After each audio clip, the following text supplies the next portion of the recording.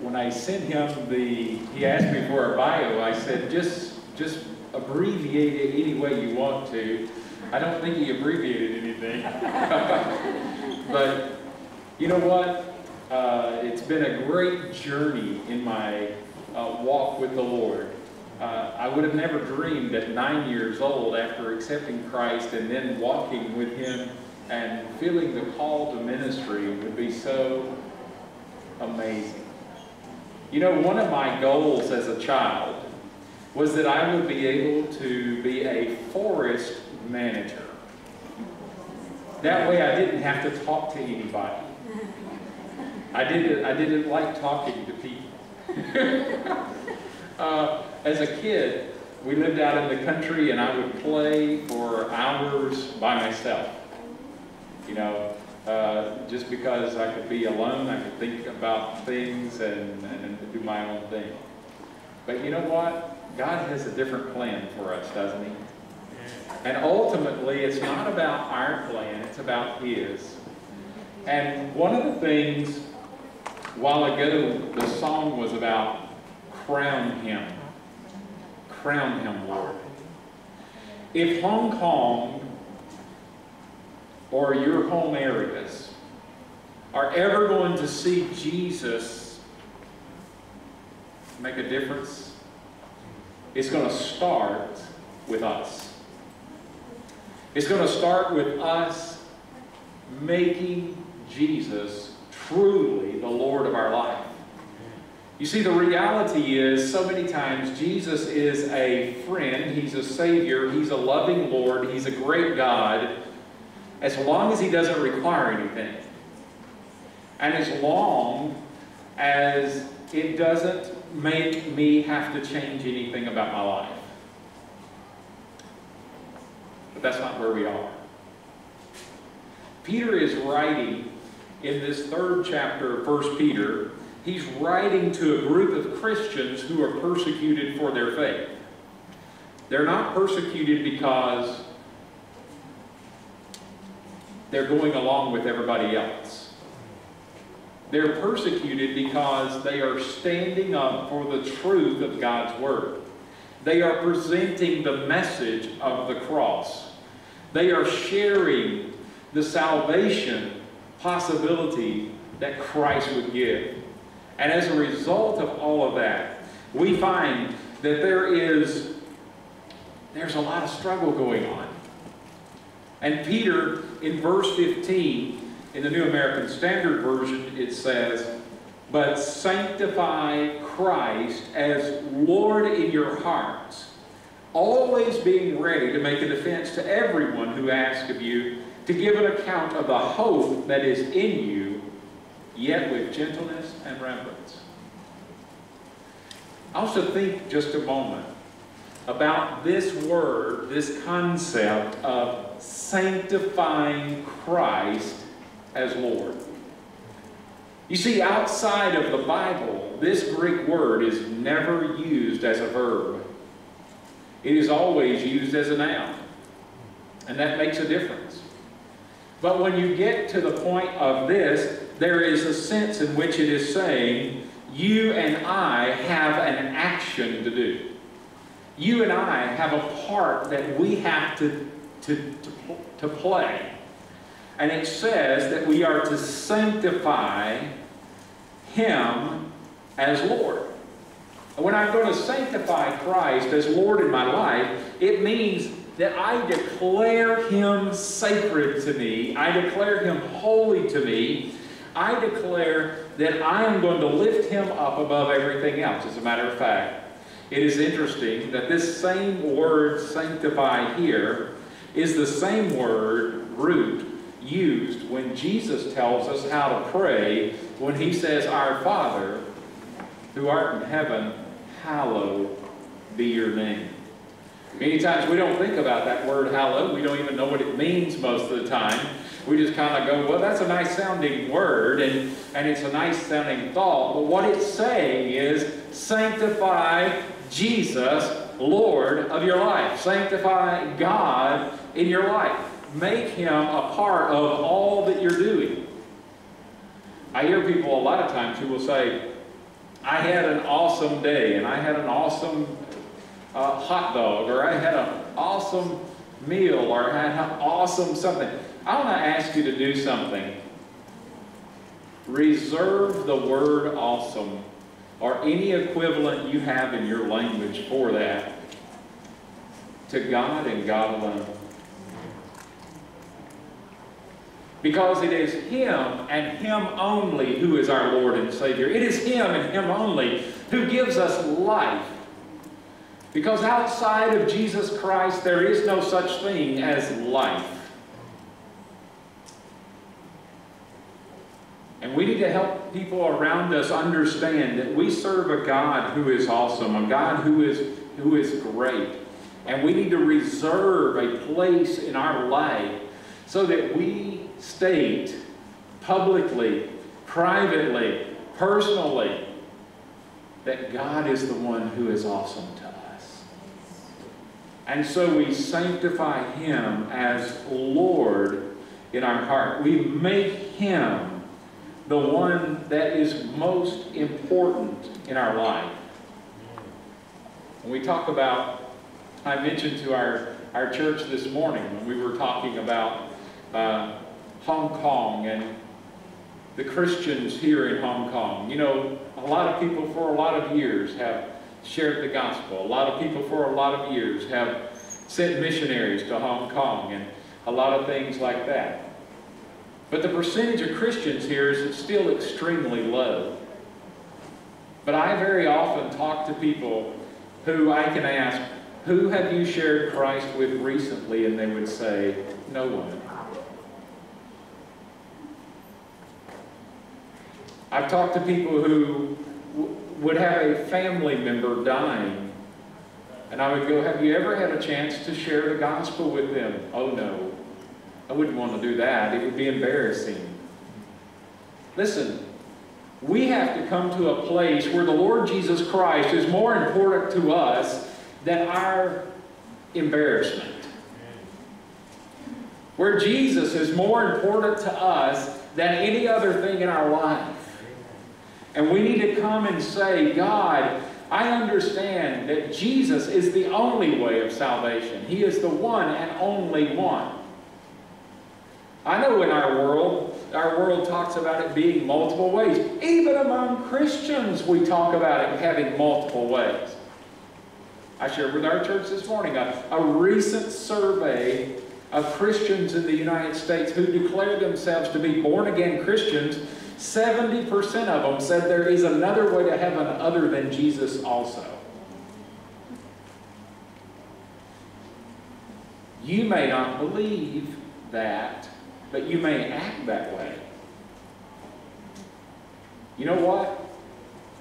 We sometimes will talk about among our friends that Jesus is the only way, and then work with someone else. Work with an employer, or work with an employee, or work with someone else, and know that they're not Christians, they're good people, and we'll say, okay, I don't really have to share Christ with them.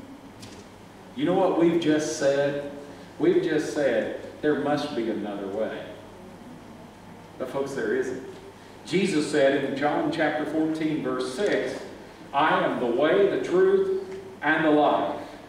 No one comes to the Father but through me. It is Jesus and Jesus alone that is the Holy One of God. When Peter makes his confession of faith, he says, you are the Holy One of God. You are the only hope we have. Who else could we go to learn where truth would be? You are that truth. When we sanctify the Lord Jesus Christ as Lord in our life, it's where we acknowledge that there is no hope outside of Jesus. And you know what? Jesus didn't come to save us, and this may shock you, Jesus did not come to save us from hell. Do you realize that? Jesus came to give us life. He came to give us something we could not have any other way. And so we need to recognize that we need to come to a place where we fear the Lord and revere the Lord. Where we love Him. And, you know, some people will look and say, well, you know, there's the God of the Old Testament that was mean and bad and ugly, and He used to destroy people. And then there's Jesus, the New Testament God, who's very loving and caring and all that. You know what, folks? It's been the same God all along. If you go back into the Old Testament, it's sitting there and saying constantly, I hate the death of the wicked. I want all people to come to a relationship with me.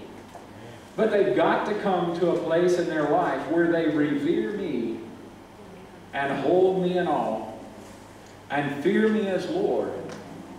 Because, you know, if you and I always talk about just a loving God, then people who are living with their sin can come to believe that it really doesn't matter whether or not they repent of their sins or not, because there's a loving God that just is going to overlook their sin. However, God doesn't portray Himself that way. God is a loving God. He sent Jesus Christ to die in our place. Not to forget about our sins, because God doesn't forget our sins. He forgives our sins.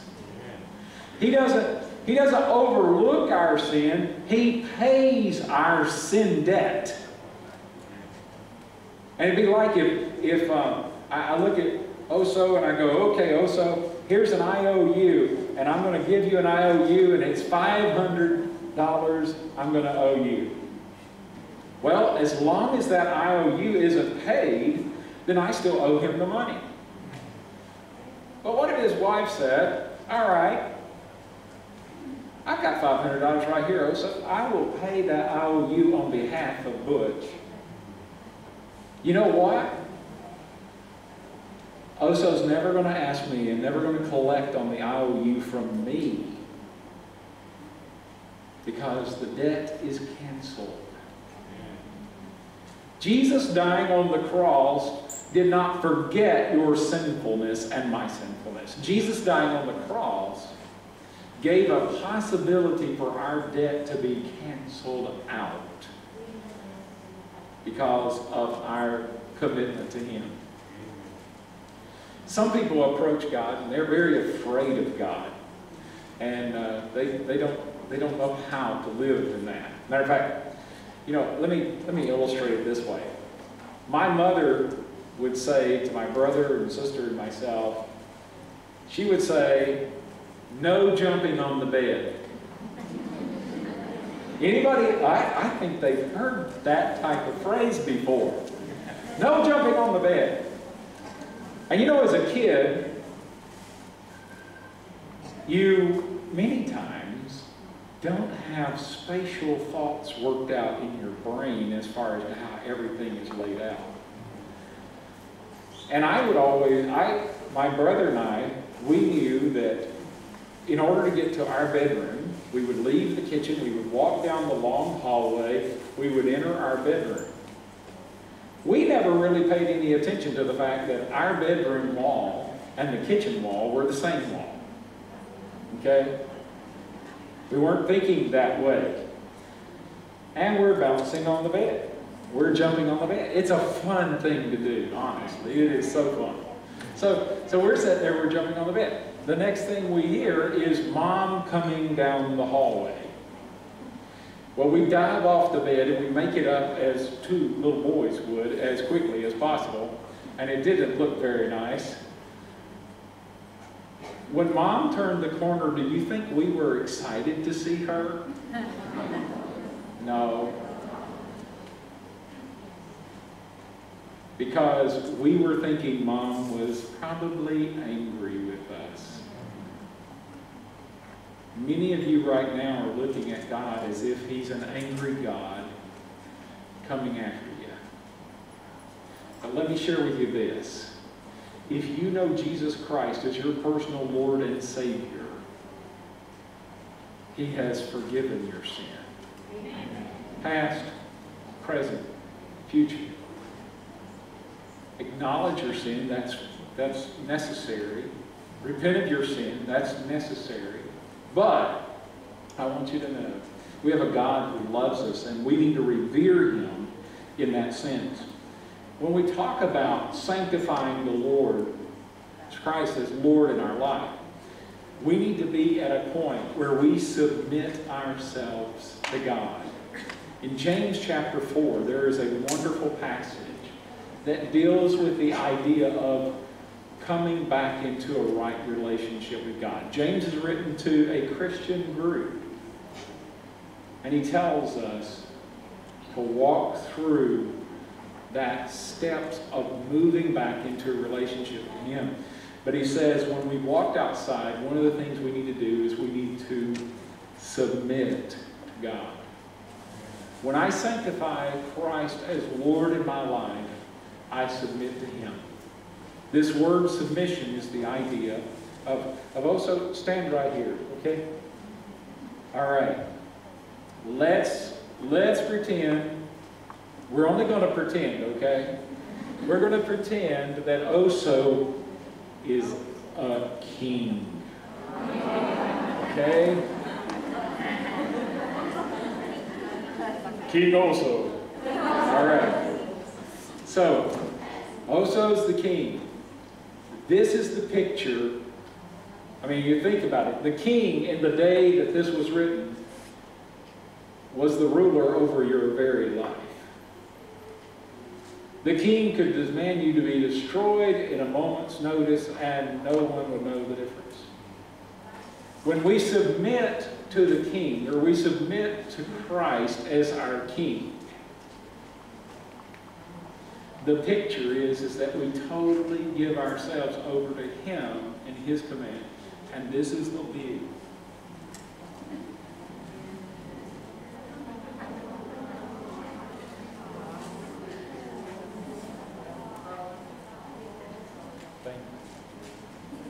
So, as we submit to God, we are saying, God, I lay everything down before you.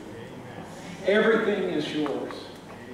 I want you to be in control of my life. I want you to be in charge of everything. I want to let you know that you can take everything I've got and everything is okay. You are a good God when things are good. You're a good God when things are bad. You're a good God, period. Because no matter what, you've given me life. And so when you and I come before God, we submit to Him. We prepare a heart. And we want to live out our life in a way where God is glorified in our life.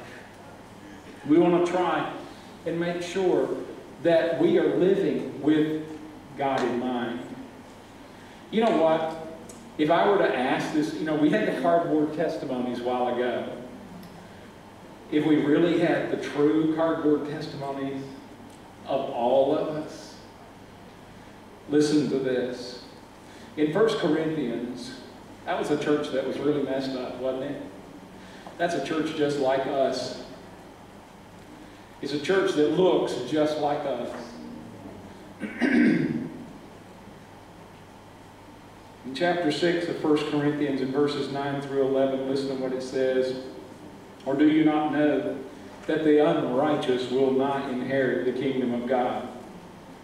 Do not be deceived, neither fornicators, nor idolaters, nor adulterers, nor effeminate, nor homosexuals, nor thieves, nor the covetous, nor drunkards, nor revilers, nor swindlers will inherit the kingdom of God.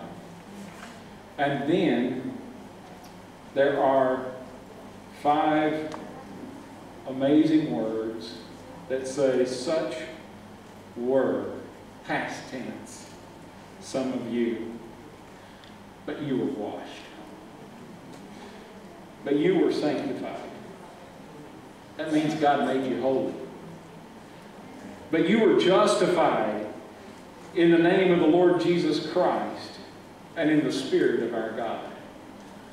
You know, God isn't sitting there and saying, I remember back when you used to do and you put it into play. God is looking at you and saying, I want you to know I died for you, I love you, and I ask you to give your heart and your soul and your strength and everything to me because I have forgiven you of all that. I have cleansed you of all that. And you, along with the Corinthians, me, along with the Corinthians, can say, such were some of us. God is an amazing God. Amen. He has sanctified us through His body being given on the cross. And we want to be a people who understand that as we are sanctifying Christ as Lord of our life, there's some things we can do that will help us to catch a vision of who God is. If we're going to be a church that makes a difference in Hong Kong, then we're going to be a church that needs to be working from the truth of God's Word. Because when we are sanctified personally. We lift Christ and we sanctify Him and make Him holy or sacred in our own life. But when we personally are being sanctified, the Word of God is what's going to do that working through our life. When I was younger, I liked to explore caves. And that was always fun. You'd find some amazing things in caves. But I remember one time when we were in a cave and we found a formation that was rather interesting and it was highlighted. This formation was a stalactite hanging down. And it had is a piece of limestone that was jet black, just like this mic here. But there was a section that was about 6 inches wide, right down the very front of it, that was snow white. And I was asking the guy that was taking us into that part of the cave, how did that do that? And he said, it's simple. You let water drip through a rock long enough, it finally takes out all the impurities, and what you're seeing is all this black were just the impurities of the rock. And the white is where all the impurities have been cleaned away. I want you to know that the Word of God is working in your life. As you put the Word of God into your life, as you pour it in daily, it's like that water going through that rock. You're going to become a person who is much more aware from day to day of things you need to correct, things you need to do differently, things you need to grow in and move forward in. And we give ourselves over to God and His Word. We pray and we allow all of that to just work in our life. Ultimately, our desire is not only to sanctify Christ as Lord in our life so that we honor Him, but to also sanctify Christ as Lord in our life so that we personally begin to look more like Christ. You see, when we begin to look more like Christ, the world around us has to notice. Has to. Constantly, I talk to Christians who will say, my neighbor asked me why I no longer curse him. And you'll go, okay, share with me that. Well, I became a Christian and my language changed. And my neighbor doesn't understand that. Someone doesn't understand why you do something nice. Someone doesn't understand why you look at something differently. Someone doesn't understand why you forgive in a culture that's bent on harboring grudges. You notice that? Someone doesn't understand why you're polite in a culture that politeness or rudeness is just common. People don't understand that. People don't understand why. I mean, I've got several lost friends that cannot understand why I want something good for them.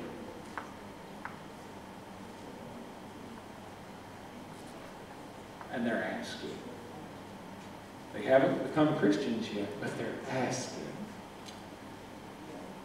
Some of you work in situations where you've got people who are nightmares to work for. But God knows that. Do you know that that's probably why God has you there? Because He knew that if you sanctify Him in your life, and if you allow the Word of God to flow through your heart, and you become the conduit by which that person sees the love of God, you will impact them in ways no one else can. Listen, every single individual will come into contact with a totally different group of people and have an opportunity to share Christ. As the church, we need to remember the future of the church doesn't depend on you. It depends on the lost. Did you know that?